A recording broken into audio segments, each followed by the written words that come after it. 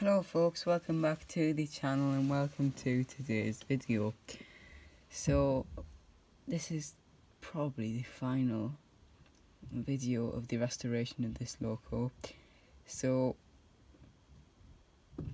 today we need to clean up the model after the lubrication pen leaked all over it and me, and then we need to reassemble the model. So we're going to start off with a piece of paper towel, and I've got a few bits because this is most likely not a one piece job, and basically in the last video the lubrication pen leaked. So I had like a crack in it, don't know how, don't know why. And then what happened was, as I was squeezing it, the crack became a split and oil went everywhere, which is quite bad. It's basically, as you can see, the oil, don't know how well you can see, that's fairly oily and greasy. Basically I'm going to try and get all the oil off where it's not supposed to be, like on this block, on this cylinder block. Basically anywhere that we don't really want it.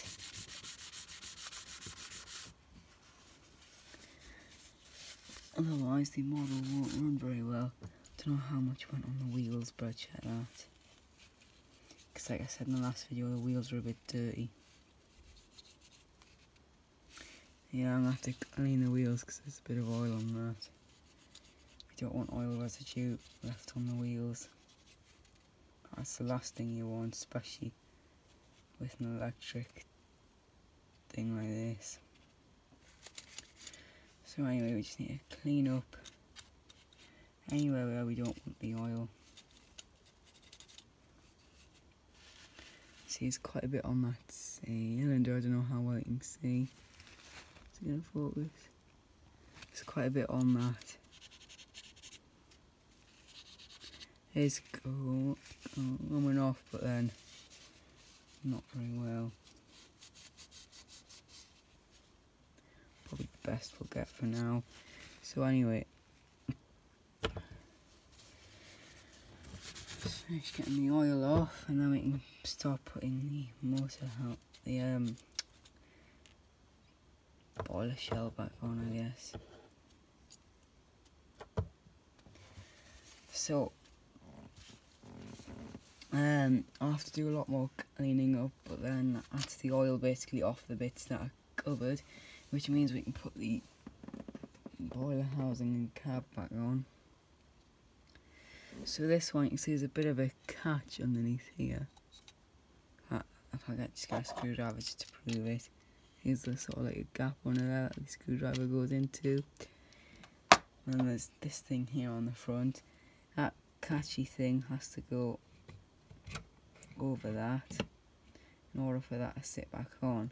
And for the first time in about 4 months, it actually looks like a B1. So you turn it upside down, and then there's one more screw which needs to go in, which holds the back half. Sorry for my arms in the shot. Which then holds the back half on. Oh, come here, screw.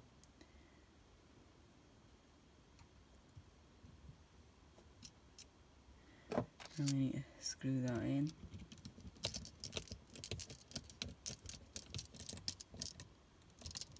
Which runs through the chassis and into the body. So that is that back.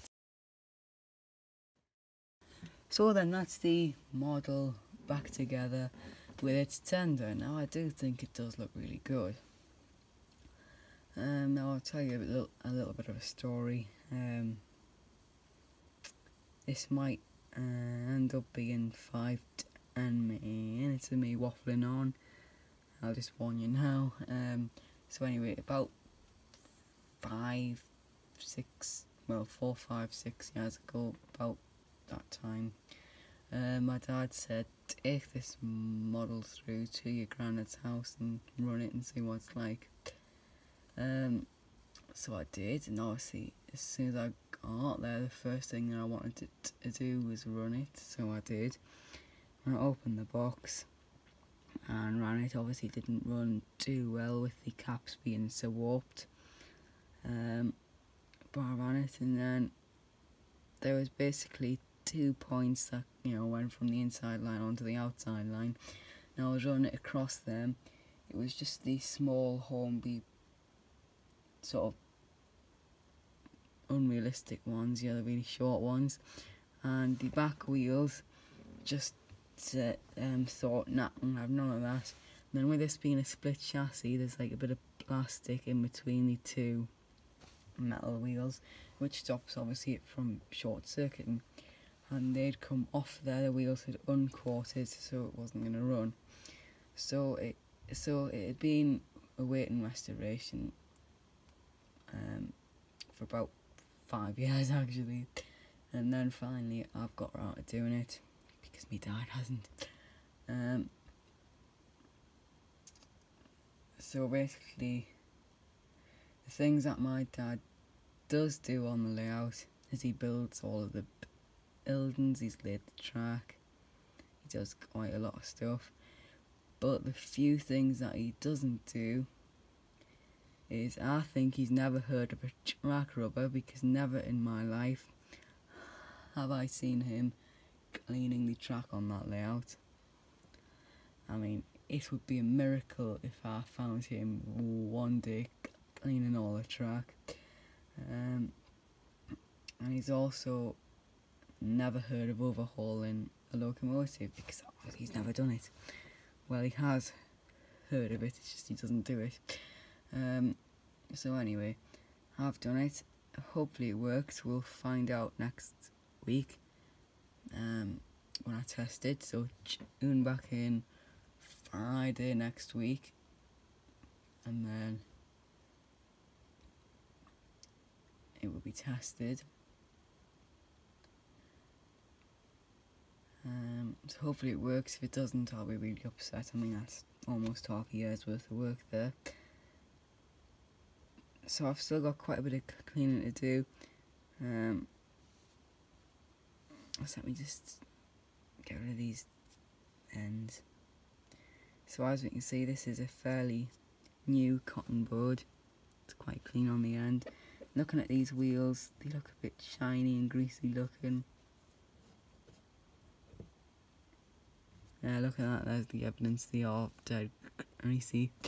So I've still got a bit of cleaning work to do. So that's the model back together. I've got a little bit more cleaning work to do and the testing of the model to do. So I'll see you next Friday when we do the testing. So if you enjoyed this video, then please leave a like. And if you're new to the channel, or for whatever reason you haven't already, then please consider subscribing. Thank you very much for watching, folks. I'll see you in the next video.